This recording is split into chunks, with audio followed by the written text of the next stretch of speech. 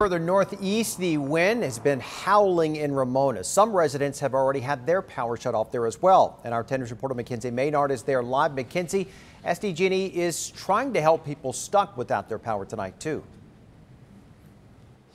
Yeah, Steve, right now about 1,200 people without power here in Ramona alone. Actually, follow me inside the Ramona Library.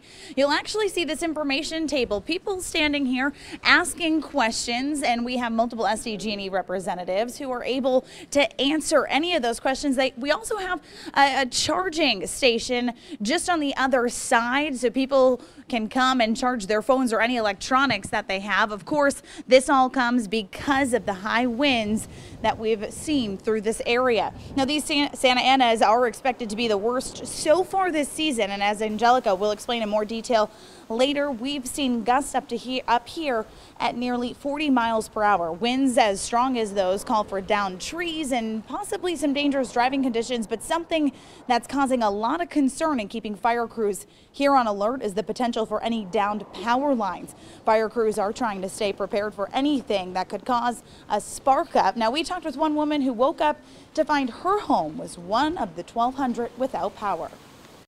Woke up and there was no power, so we had to light little lanterns to get my makeup on and get dressed.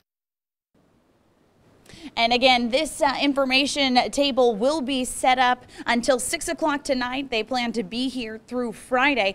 Now, a representative just told me that they weren't planning to have the power back on until Friday night at 6, but due to the winds not looking like they're going to last as long as they initially thought, some power could be restored as early as tomorrow night.